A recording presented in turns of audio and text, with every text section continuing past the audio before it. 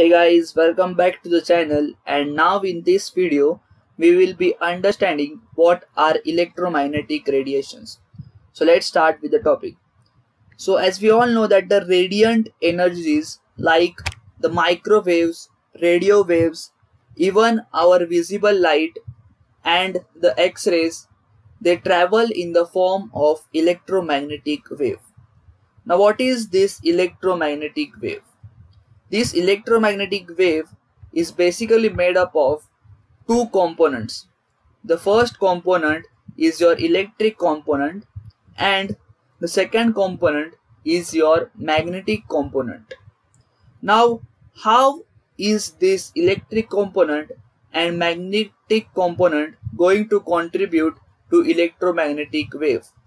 They both are going to contribute in the form of a sine wave, which means that the sine wave of the electric component is going to combine with the sine wave of magnetic component, and the combination of both these sine waves is going to give us a electromagnetic wave. So I hope you all know how a sine wave looks like. Now a question might have arisen to your mind that how will they combine? How are the two sine waves going to combine? So I have a diagram of electromagnetic wave. So this is how the two sine waves are going to combine. Can you see a red color sine wave and a blue color sine wave? Let us assume that this red color sine wave is of electrical component and this blue color sine wave is of magnetic component. Okay, so can you see that this red color sine wave is vibrating in a plane which is in a vertical direction. Okay, this plane is in a vertical direction and this blue color wave is vibrating in a plane which is in a horizontal direction, and both these planes are perpendicular to each other. Now let us understand this with the help of the axis. Let's consider this to be your y-axis, this to be your x-axis, and this to be your z-axis. So as we can see that the red color wave is vibrating in the y-axis and the blue color wave is vibrating in the z-axis. Now as we all know that the y-axis is perpendicular to z-axis, so can I say that the red color wave is also perpendicular to the blue color wave? Okay, and as we can see over here, this arrow is pointing towards the direction of the wave. As you can see over here, that this complete electromagnetic wave is moving in a direction from left to right, which is shown by this arrow, which is our x-axis. Okay, now can I say that this red color wave, which is our y-axis, is perpendicular to x-axis? As we all know that the y-axis is perpendicular to x-axis, therefore can I say that the red color wave is also perpendicular to the direction of propagation?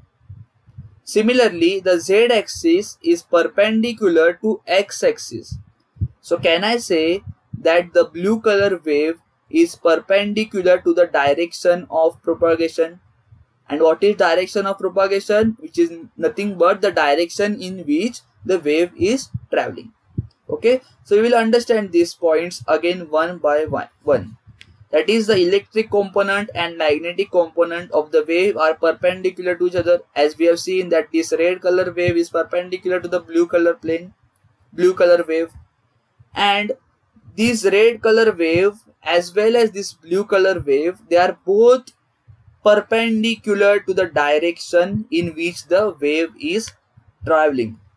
Okay, now one observation was made about the electromagnetic waves. See, this complete is a combination of two sine waves, which is nothing but a one electromagnetic wave, which is nothing but a formation of electromagnetic wave. So it was observed that this complete electromagnetic wave travels at a speed of 3 into 10 raised to 8 meters per second, and this speed is nothing but the speed of a visible light. So you might be remembering that in the initial part of the video I gave you all the example of visible light along with the X-rays and radio waves, microwaves. There I mentioned the example of visible light also. So hence we can say that the visible light travels in the form of electromagnetic wave. Okay, moving ahead. Different radiations have different frequencies and different wavelength, which means that if you consider a radio wave and a visible light, so since they both are different, therefore radio waves is going to have different frequency and it is also going to have different wavelength, and visible light is also going to have different frequency and different wavelength as compared to the radio wave. Okay, I hope you are understanding this. Now what is this frequencies and what is this wavelength? First, initially we will understand what is frequency. So for understanding frequency, it is essential for us to know what is time period. Time period T is the time taken by one wave to pass through a point, which means that suppose I have a point over here. Now since this wave is moving from left to right, so a time will come when this wave will reach to this point. I have a point over here, so this wave is going to reach to this point. So when this wave reaches this point, the time taken by this complete one wave, this one wave, a single wave I am talking about. I am not talking about the complete electromagnetic wave. I am only talking about one complete wave. This is a single complete wave which is going up and going down.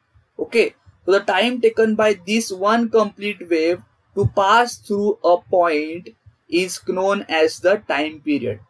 So how much time does this one complete wave takes to pass through this point which I have kept over here is known as a time period. Now I have only mentioned this wave, but as this wave is starting over here and ending at this point, similarly this blue color wave is also starting at this point and ending at this point. So can I say that the time period taken by both of them is going to be same as they both are traveling together and they are having same size? Okay, so I hope you have understood what is time period. Time period is nothing but the time taken by this one complete wave to pass through a particular point. Okay, now since as we all know that one wave takes t seconds, and what is t? T is nothing but a time period which is represented by capital T. Okay, capital T are not small t. Small t is for the complete electromagnetic wave and capital T is only for this single electromagnetic wave of this complete combination. Okay, so one wave takes t seconds, which is nothing but time period, which you have understood. So how many waves will travel in 1 second? That's my question. See, one wave takes a time of t. So in 1 second, how many waves are going to pass through a point? I don't know that. So therefore, I assume this to be f. Okay, since I have assumed it to be f, in order to find out the formula of f, I will just cross multiply. That is 1 into 1 is equal to f into t. So by just simply arranging it in a manner, we get f is equals to 1 upon t. And this f is nothing but your frequency. Now how can I define frequency? Can I define frequency as it gives us the number of waves passing through a point in 1 second. I'm repeating again. Frequency gives us the number of waves passing through a point in 1 second. Okay, so let's define frequency. Frequency tells us how many number of waves will be passing through a point in 1 second. Hope this is clear for you all. Okay. Now moving ahead, let's understand wavelength. What is wavelength? Wavelength is the distance between two consecutive particles of the medium which are in the same phase. In simple words, wavelength is nothing but the distance from starting point till the ending point of the waves. Or wavelength, that is this distance from this point till this point where a complete one wave is completed. Okay. Or you can also define wavelength as 2 points on a wave which are in the same phase, like this point is in phase with this point, or this point which is in phase with this point. So if you want to measure wavelength, so the distance is from this point till this point, or from this point till this point. Okay, so I hope you have understood what is wavelength. Wavelength is nothing but the distance of one complete wave, and this wavelength is denoted by lambda. I hope this phase point is clear for you all. What is same phase? See, this point is above by pi by 2. Similarly, this point is above by pi by 2 with reference to this point. See, this point and this point, they both are above. Okay, and the distance between them is 2 pi. Phase difference between them is 2 pi. So the distance is one wavelength, that is lambda. Or simply remember that it is starting point till the ending point. Okay, and it is denoted by lambda. Okay, now what is the formula of speed? Speed is equal to distance upon time. This is all we know. Now can I say that the speed of an electromagnetic wave, which is represented by c, is equal to lambda? Why lambda? I have taken distance to be lambda because lambda is the distance covered by one wave, which we have done just now, and t, which is nothing but the time taken by one wave, therefore I have taken t. Since you are taking a distance covered by one wave, that is the distance through which one wave is vibrating, therefore I will take the time period by one wave, okay, which is t, capital T. Now for simplifying it further, as we all know that frequency f is nothing but equals to 1 upon t, which I have done earlier in this video. Substituting this 1 upon t to be f, we get c is equals to lambda into f. And further on, just rearranging it, we can get f is equals to c upon lambda. Now we are going to understand one more small concept, just similar to the frequency, okay, which is nothing but the wave number. Okay, so as we have seen that one wave occupies a distance of lambda, that is the distance from starting point to the ending point of the wave is lambda. Okay, similarly, so I want to find out how many waves are present in 1 meter. If one wave occupies the distance of lambda meters, so I want to know how many waves are present in a distance of 1 meter. I don't know, so therefore I will assume it to be mu naught. This time I am assuming it to be mu naught. Now simply cross multiplying, what we get is that mu naught is equals to 1 upon lambda. And this mu naught is nothing but your wave number. So how can I define wave number? Wave number tells us the number of waves present in 1 meter. I hope this definition as well as this concept is clear for you all.